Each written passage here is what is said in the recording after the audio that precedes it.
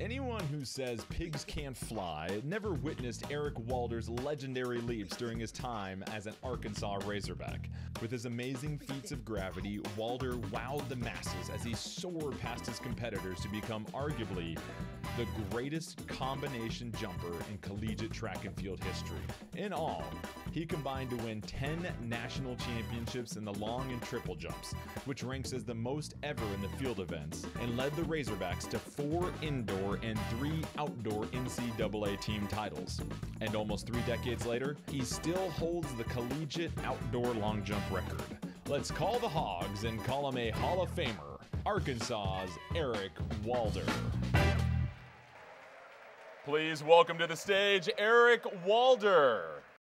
And presenting Arkansas men's head coach Chris Bucknam and retired jumps coach Dick Booth. Consistency. I look at your record and it's just win, win, win, win. Does that ever become a burden that you're supposed to be the guy that wins? Absolutely not. I just look at it like it wasn't any pressure. I enjoyed it. Had a great bunch of guys that I worked out with and competed with, so it was just a wonderful experience for me.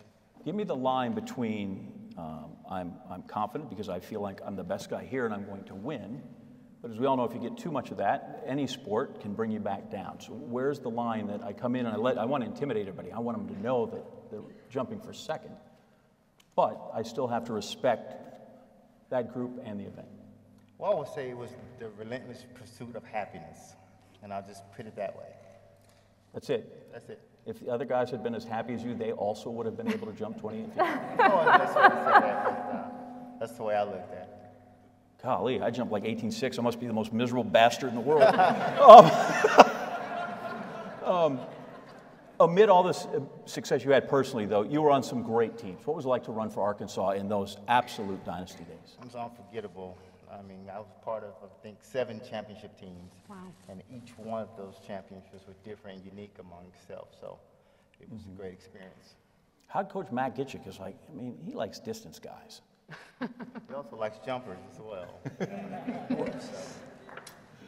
You're in a line, a legacy of jumpers. What's it like to be with Conley and Edric and yourself and those that came after it? I was the pup of the group. You know, you have Mike Conley, Edric Florial, a list of other jumpers, Gary Johnson, for instance, so Brian Wellman. So our jump camp was just like mini Olympics kind of. So it was very, very exciting just to show up every day and compete.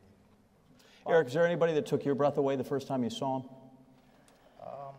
So many people I can think of, but Carl Lewis, as I would have to say, definitely. Yeah, where's Carl? He had that effect on a lot of people. I think they went, Carl Lewis, oh my goodness.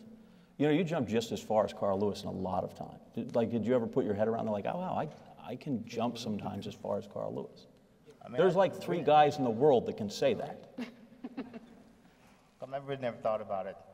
I just competed. Yeah. But isn't that something, and we chuckle about that, isn't it something at some point, we make so much, this is a sport that we have a vast record book and we keep track of, it's the fastest at altitude, it's the fastest not at altitude, it's the fastest wind aided, it's, all these marks that we try to keep track of. But at some point, the goal is to finish first. I don't know that I've ever seen anybody with an Olympic medal and I go, well, how far did you jump to get that? Do you ever think we overvalue that? Not necessarily. I think we just value ourselves and how much we compete and how much we put into training and satisfaction that way. Yeah.